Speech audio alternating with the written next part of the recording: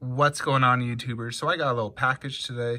This is from Trick or Treat Studios. It's basically the batteries from the Chucky movie, the first movie, when, if you remember, they looked to see if the batteries were inside Chucky and they were not, they were out.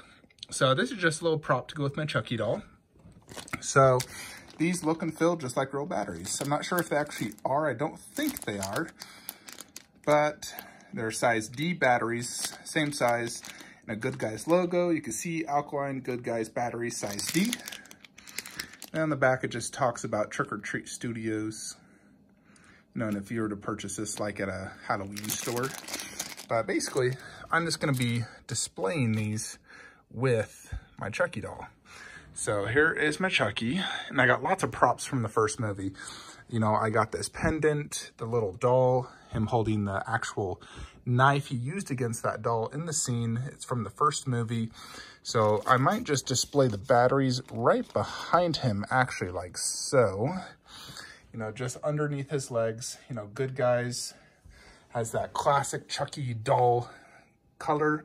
I was even thinking of potentially getting one of the empty boxes and displaying it right here.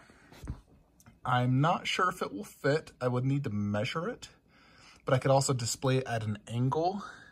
You know, like Chucky escaped from the box. There's batteries and everything, and he's right here in my horror collection. So just a little, you know, tiny prop added today. Ordered this for, I think, like $15 on like Amazon.com.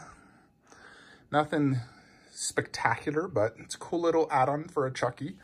You know, if you're a big Chucky fan and you want a little prop to add with them, this is a great little option made by Trick or Treat Studios. They do lots of different props. They actually have a lot of other Chucky props like that pendant and the knife and whatnot. So, yeah, that's just a little prop wanted to show you guys. I've actually made a few changes or adjustments I wanted to show you guys as well. So let me show you that.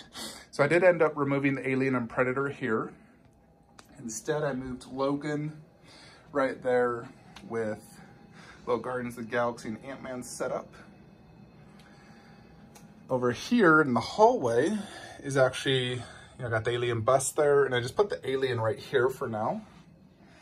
And it'll probably stay there, or I could put it up here where Ash is at, you know. But that is where it's at. And let me show you what's going on here in the movie statue room. So a few adjustments were made. So I gotta show you guys this. So first off, I moved Balrog right there. And let me get my lighting turned on so you can see this better. So I put Balrog underneath Smog. I actually think those two display extremely well together, because they look almost roughly to scale as well. You know, and I got the bust up there of both. And then I moved the Hobbit section 1/6 right there, and the Jurassic Park Raptor right there above Caesar. You have plenty of space for both. And the 1/6 Hobbit section right there. I will eventually be getting some more legs to display that slightly higher up. I need to go to IKEA, but they're currently closed due to the COVID-19 situation. As soon as they're open, I'm gonna go pick me up a Stuva shelf, a glass door for the Michael Myers shelf, and 2 legs so I can raise this. So it's a little bit higher up off the ground, raise the Alien, you know, by 4 inches. So that's that. And over here, I ended up putting my Predator. So I did try doing the Predator and the Alien right here, but I decided I didn't want to do another Alien versus Predator setup. I already have that out in my theater room. You know, I got Wolf Predator, who is from the Alien vs. Predator movie, and then the dog Alien, who's technically from Aliens 3. But I wanted to do just a Predator setup. Now, I could technically get Dutch if I wanted to, but I don't really care for that figure too much. Plus, it's way overpriced for the quality. You know, it goes for $700 to $1,000, but it's only a $350 statue, in my opinion. But here is the Jungle Hunter Predator by Sideshow Collectibles, 1/4 scale, next to the 1:1 Fugitive Predator bust. And I actually think they do go very well together. You know, because the Fugitive Predator does have a more like classic type look. The one big difference I noticed in like the paint job is this is a black and a brown, where this is a black and a red look. you know, and then obviously the dreads, this is silver, not gold. Obviously the costume is overall different. You know, there's some similarities, but I actually do prefer this armor, the newer look. I'm more of a fan of newer designs than the classic looks. That's why with like the X-Men line, I hate when they do the diaper look. You know, like for Magneto, this is my favorite Magneto because it doesn't have the diaper look. I hate that. Same with Wolverine, no diaper look. So I much prefer a newer classic design, and I love how Sideshow always does their takes on that. And I love this new Fugitive Predator bust.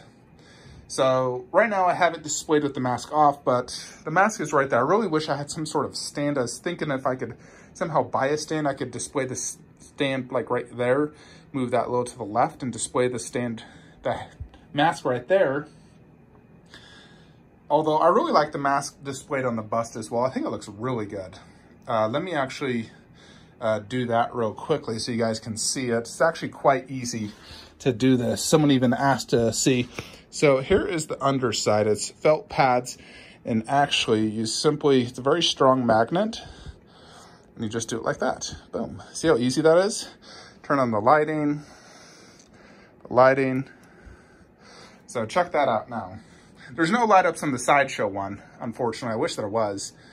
But you can just see how sick looking that bust is. It really is awesome. I love it. And those light ups are super cool.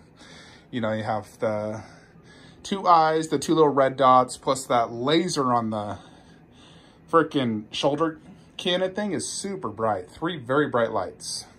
Let me actually show you with the lights off so you can see what I'm talking about. Also, check this out. I think this actually looks really cool.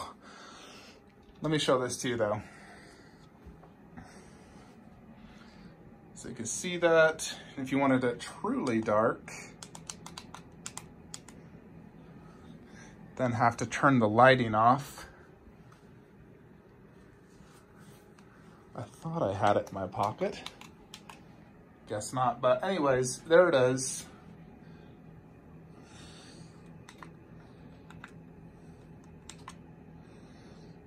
Yeah, you can just see how much light that's shining. That laser, that thing's crazy. It's shining all the way over here. So, pretty freaking cool if you ask me. So, I really like the mask on, to be honest. I think this mask is so cool. So, there it is.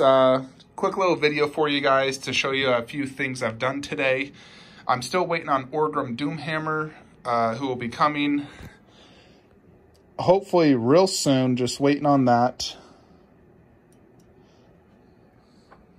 Yeah, you can see you just press the 2 buttons to get that done. Yeah, Orgrim Doomhammer is still in customs. I'm sure he'll be here next week. You know, it's already been over a week in customs. So that should be here real soon. And I do have 4 other statues in transit from China, all just taking forever. I still have to find a spot for Bruce Lee. That guy's always so hard to figure out. I mean, I love Bruce Lee, but I can never find a good spot for him. He just doesn't fit really anywhere else.